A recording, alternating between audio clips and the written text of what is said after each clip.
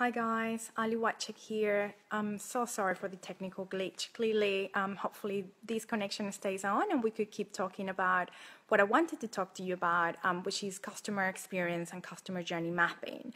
And again, this is a big thing that I've been meaning to do for quite some time, and I'm really excited to finally be sharing with you what customer experience looks like, what it means, how can you apply it in your business successfully, and what would that result in applying it in your business. So what are the results that you would get out of a successful implementation, and how then your customers will feel after you have successfully utilized customer experience techniques and empathy and design thinking in order to connect to your customers and get those profits that you need in your business. So a lot of you people from the previous live, Facebook Live, but hopefully you guys please join again, but I'll continue talking to you guys now.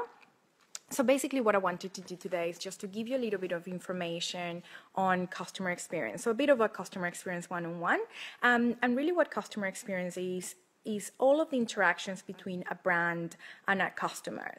And if you think about yourself as a customer, so what do you feel and think when you engage with a brand, and even before you engage with a brand? So if you put yourself in your customer shoes, that will be what information that they're looking for before they engage with your brand. So what does that discovery research phase looks like?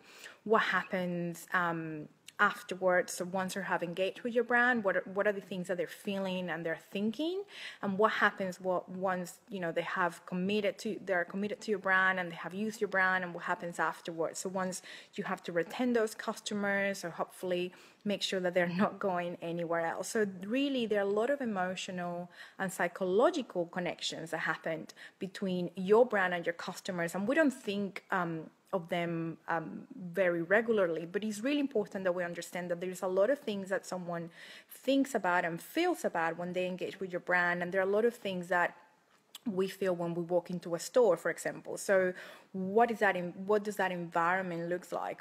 Is it inviting? Is it not very inviting?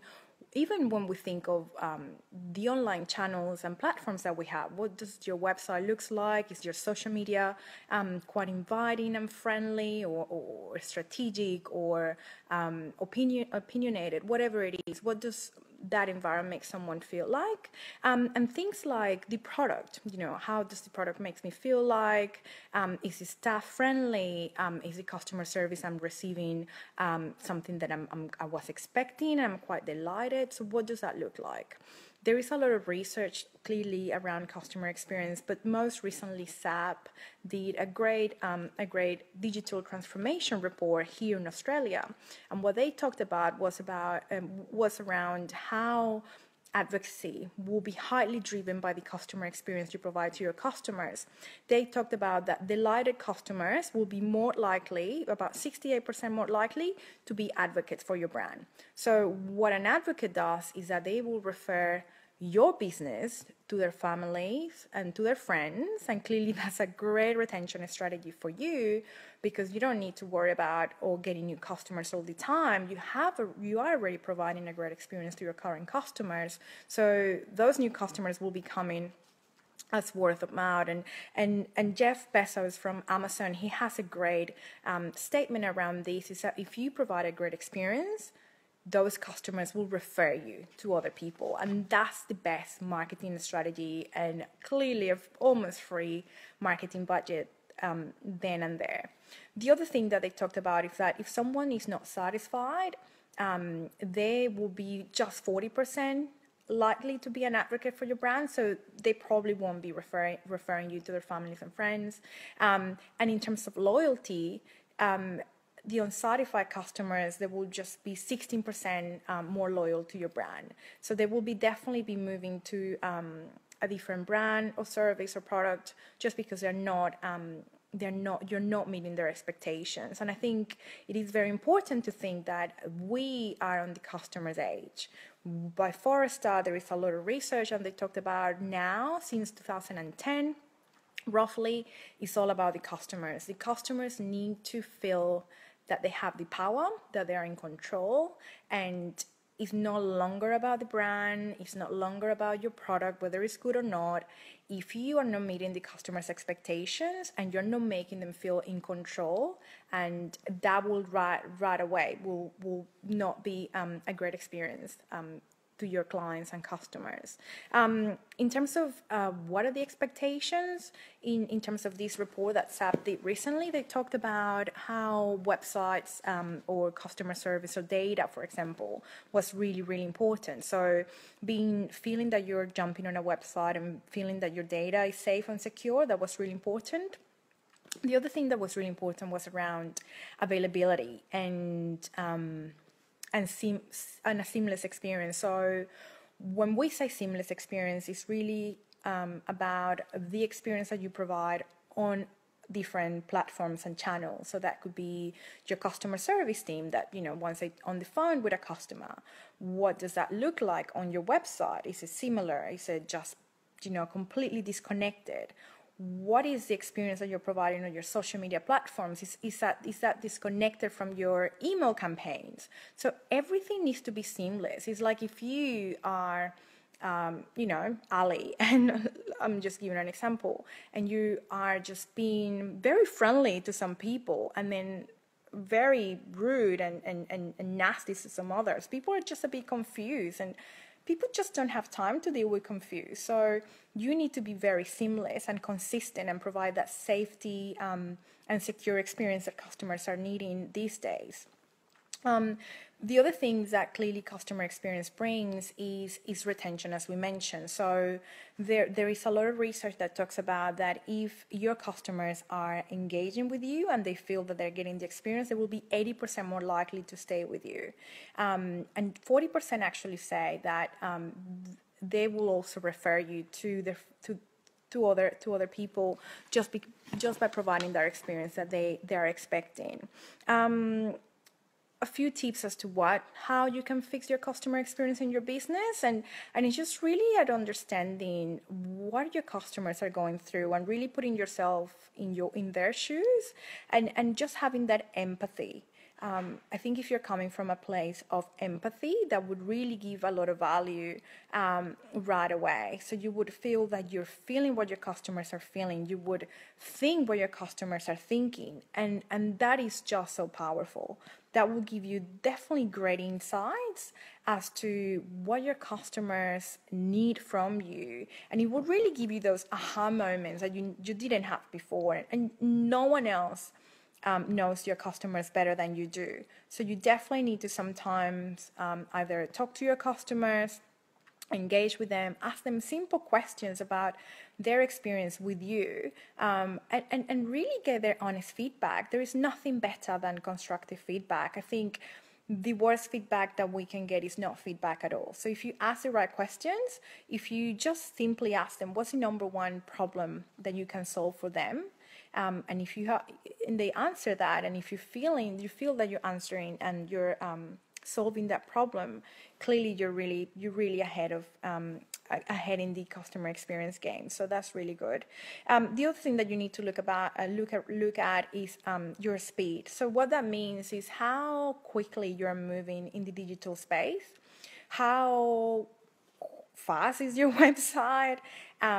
People just have no time to waste, and definitely that is something that I see every single time when your mobile experience is not optimized. So it takes way too long to jump on a mobile site.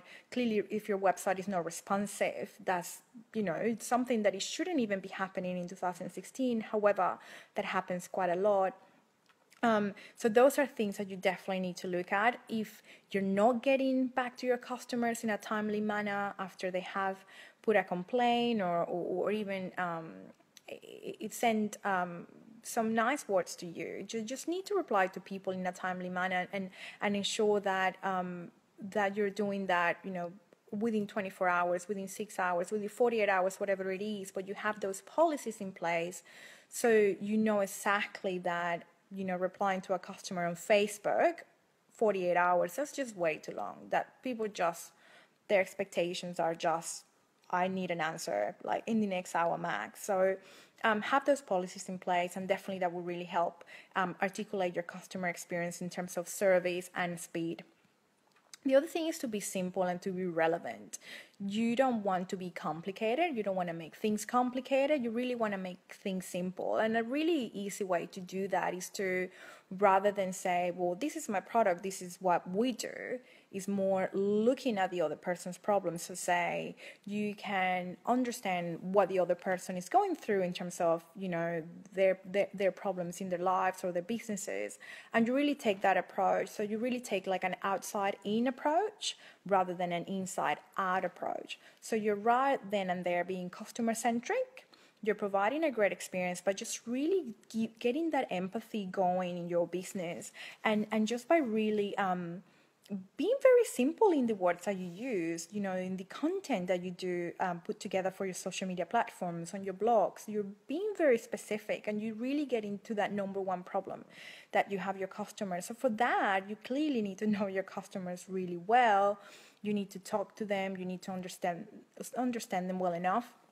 You probably might have to carry out some research if you haven't, just to really get some ideas as to how they're feeling and what they're thinking. So those are things that you can really do very, very well. Omnichannel, and I'm a big advocate for omnichannel strategies. And I know omnichannel is a really, really big, bossy marketing type word. But omnichannel, what really is providing the same experience across every channel. And we talked about that consistency that we need. But if you're not doing that, people are just gonna, they just don't have the time. They will move away. And it is important that you at least understand what does that look like in your business, and how a seamless experience could look like, whether you're a tiny business, whether you're a solopreneur, whether you're a large organization and you have a lot of teams and a lot of people and a lot of systems and back ends. What does that could look like in terms of driving that customer centricity? One of the other things that I would definitely highlight is identify the journeys that your customers go through. So we talked a little bit about getting to know your customers, doing a little bit of research. So really identifying their journeys is the next phase. So understanding your customers is really about getting to know them personally, and articulate your personas. Some people call them avatars, whatever you want to call them. But those personas are key, and they become like a pair of glasses that you put on. Once you put those pair of glasses, you're like, okay, so I need to talk to Lucy, and she is 35 years old. She lives with her husband and her 2 kids, and she is a marketing professional, and she works for a retail store, and these are the challenges that she's going through. These are her pain points. So those are those lenses that you put on. So you become Lucy. You understand Lucy. You are Lucy's friend. You get to know her so well that you can even provide the experience that they need before they even think about it. And there are some creepy examples, and I think some of you might know how Target in the US a few years back sent a very creepy email to a girl who happened to be pregnant. She was 16 at a time, and the father didn't know that she was pregnant. So that was clearly a bit creepy. It's just a lot of the data that goes through all of the transactions, and how really you can really understand your customers and articulate what they need before they need it. So those are things that you can do. In terms of the value that you can provide as well by identifying these journeys, is getting those aha moments in place. So if you really look at your pre-awareness phase, so that discovery, that research, and then you look at that, current engagement, which is, a bit of that preference. And then once obviously you're keeping your customers, so that a bit of retention. What does that journey look like across all of your channels?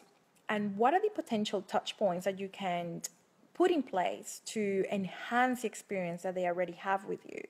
Now, I understand that a lot of us and a lot of business owners, they feel that they're already giving a great experience, but believe me, that's probably wrong. There was a massive research done where just 80% of CEOs said that they genuinely believe they're providing one of the best customer experiences, and just 8% of customers agreed. If you're not asking your customers if they definitely feel that you're providing a great experience, and if it's just your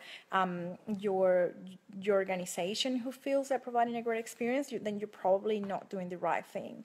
You need to understand what are those pain points that your customers are going through. You need to really articulate a great way to delight them, keep them with you, give them a lot of value, provide that experience that they're expecting. So it's definitely not longer about giving the experience that they need. It's giving the experience that they want. So that is really important, and that's just really shifting our mindset around customer empathy and customer centricity. Another way that you can implement customer experience in your business is just by having a very clear way of communicating with your customers. So if you're going to be friendly, if you're going to be strategic, if you're going to be professional, those are tone of voices that you can articulate in your business fairly quickly, and you can understand your branding really well. So you say, well, I want my customers to feel warm when they speak to me, and I want them to feel that they're talking to a friend who is a little bit more knowledgeable. So how do you want your customers to feel? And you need to ensure that communication is really, really clear in all of your content, in all of your marketing, in all of your posting, on everything that you do. That is really, really key. Another really important factor is customer service. So customer service is probably the number one factor in customer experience. And customer service is something that you do across every touch point, across all of your channels, and across all of these steps of a customer's journey. A lot of companies made the big mistake of just providing a great customer experience either at that very beginning, once those customers are like about to become your customers but not ready yet, and at that very beginning phase, and maybe a little bit in the middle, but not so much towards the end. And that is really, really bad. The customer experience that you provide to someone who isn't yet your customer, to someone who is your customer, and someone who has left your business and used to be a customer should be exactly the same. If you're not giving that, it's almost feeling, well, if you're not joining my party, then too bad. I'm not gonna be nice to you anymore. So that's what customers really feel. So you need to be consistent in that delivery, and that customer service needs to be articulated across every channel, as I mentioned, but also across, it needs to be embedded in your culture and in your staff. I was just a few days, in Kmart, just getting, a couple of things for the kids, and I was struggling. I had my 2 kids, I had a pram, I needed someone to help me get a trolley from the other side of the store, and, this staff member just said, oh yeah, you can go get it. He could just definitely have made a call to customer service and say, hey, I've got a lady here who's got 2 kids with her, and she's got a few big boxes. Can someone bring a trolley for her? And if it's just that moment of empathy, that moment of understanding what the other person is going through, I would guarantee you I will be so much happier by the service that was given to me, and I'll be talking about it to people. I'll be now what I'm saying to people is like, what a horrible experience I got when I was like, clearly with my hands full. So you really need to provide that customer experience, and your staff need to be the advocates for that. Also, another thing that I will talk about is efficiency. So all of your platforms and channels need to be highly efficient, and they need to work not just from the outside, they need to also work on the inside of your business. So your back end needs to be clearly pretty efficient. If you have dodgy and dated back end systems and CMS systems, that's a big, it is a big deal because it's going to make your systems very slow. It's probably affecting your front end as well, and how your platforms are looking and engaging in terms of the experience that they're providing to your customers. How the speed on your website, whether it's mobile or not, is also being and yeah, the efficiency across all of your channels. I think that's really key. Definitely efficiency, customer service, communication, the value that you're giving your customers, how prompt you are towards your customer, how simple you can be, how you need to know your customers, how you need to identify what your customers are going through in their journeys is absolutely key in understanding, in providing that customer experience that would ultimately give that will drive that retention and will drive those profits in your business. There is a really great statement, and I will leave you guys with this, and we're about to finish, is that just by retaining 5% of your customers, that would increase your company's profitability by 70%.